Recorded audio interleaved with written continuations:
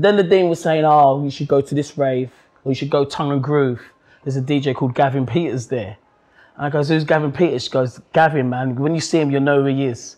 So we've gone Tongue and Groove, and the part of South that I'm from, like Wharf Road, we're all flash. We've got like Gucci loafers.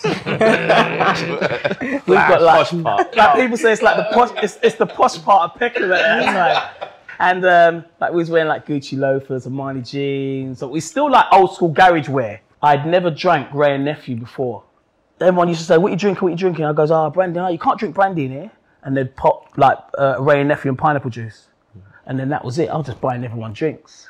That was the beginning. That was the beginning of the end. The beginning of the end. That was the beginning of the shots of death. Rinse.